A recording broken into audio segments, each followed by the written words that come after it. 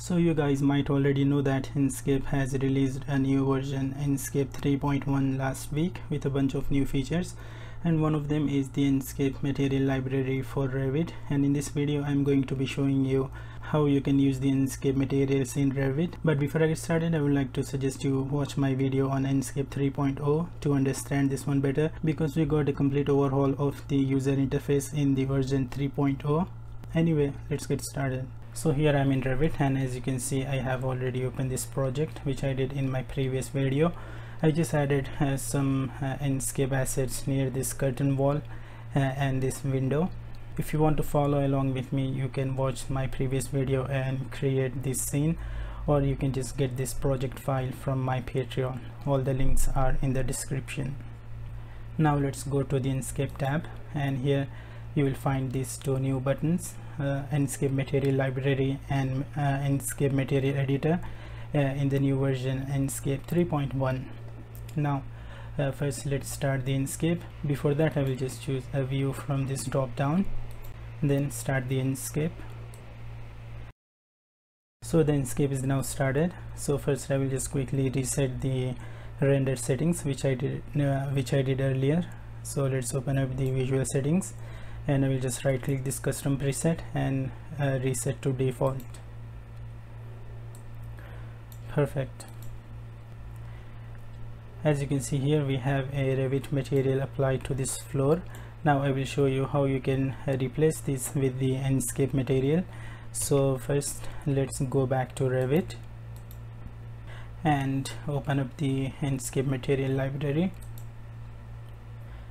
As you can see here, we have 240 plus materials which have been organized into different categories. For now I want to use a wood material, so I will just go to the wood category here, and I want to use this material. So to load this into our project, you just need to click it, and this import selection button will appear. You just need to click it to load it into the project. And as you can see, the material is now imported into our project. And of course you can load multiple materials in your project at the same time. To do that, you just need to select the materials which you want to load into your project, or you can just right click and select all and just click this import selection. Now if you notice here, all of these materials have this little star icon at the corner. By clicking the star icon, you will be able to save them into the favorites, so you can use your favorite materials in your future projects. And one more thing which you need to focus on here is this little gear icon at the bottom.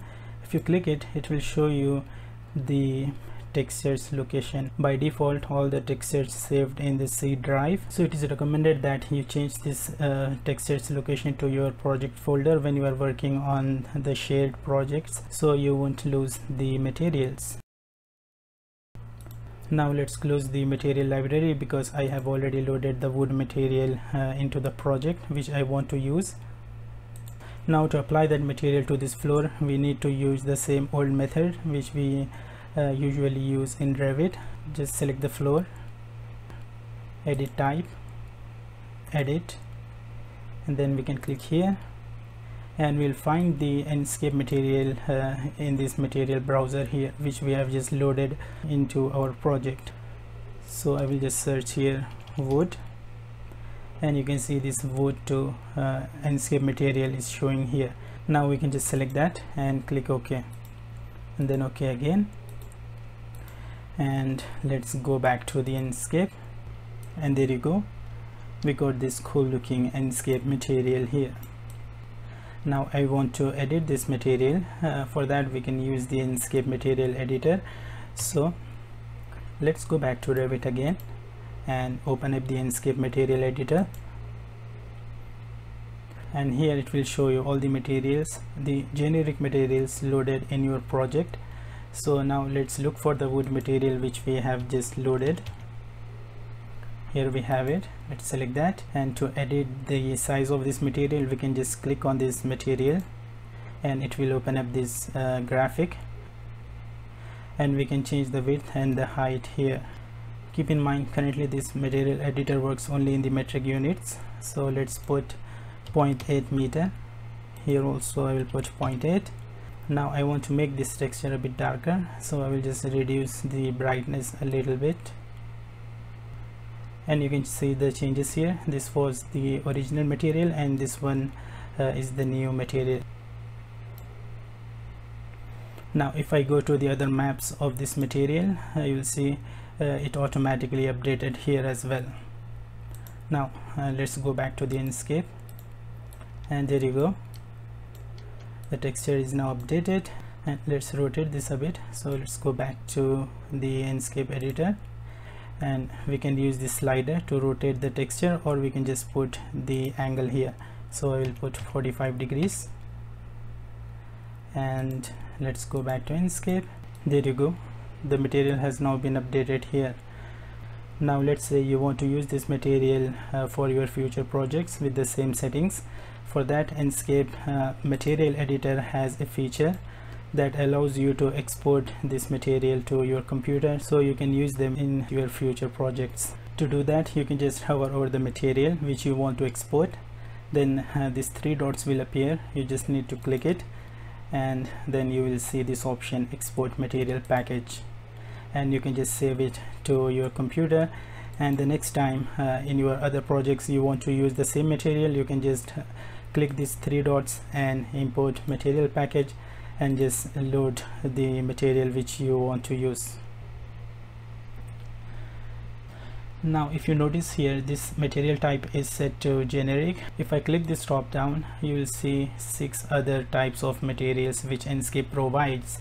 So we have the carpet, clear coat, which can be used for the or the metallic paints, and then we have the foliage, and then grass, self-illuminated, and water. Now I will quickly show you how you can use this carpet material.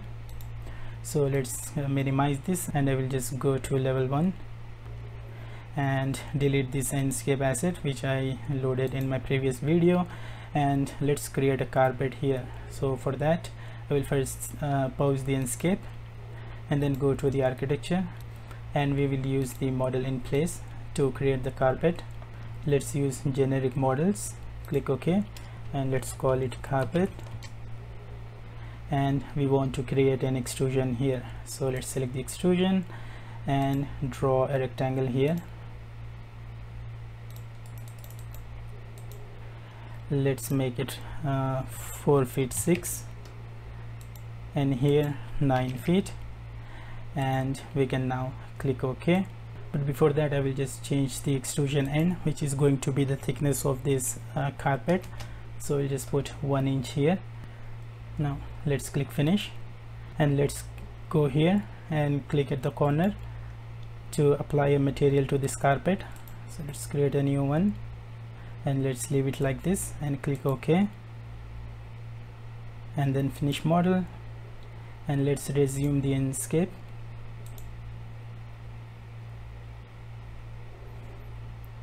And let's go back to the Enscape, and if you notice here, we got this carpet here. Now let's apply a carpet material from the Enscape material editor. So let's open up the material editor and then search for the material. I think this one, default material 1. Let's select that and change the type to carpet. And if I go back to the Enscape, you will notice we got this cool looking 3D carpet material here. Now let's edit this carpet material. So I will just take the Enscape here, and let's take Revit to this side. Now we have the parameters here to edit the height as well as the height variation. So first I want to reduce the height of this carpet a bit. Let's zoom in here,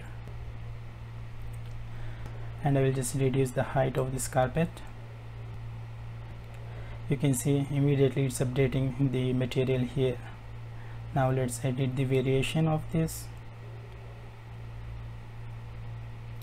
In the same way, you can do the changes to the grass as well. You just need to apply the grass material, and then you can just edit the height here, and if you want, you can change the color of the grass, or you can simply load a grass texture here by clicking this button.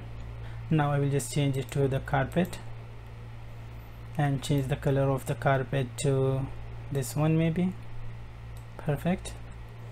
So this was a quick overview of the new Enscape library and material editor for Revit. The next video is also about the Enscape material editor, and after that I will share with you the render settings, and you will see how easy it is to render your Revit projects in Enscape. So stay tuned for that, and that's it. I will see you guys in the next video.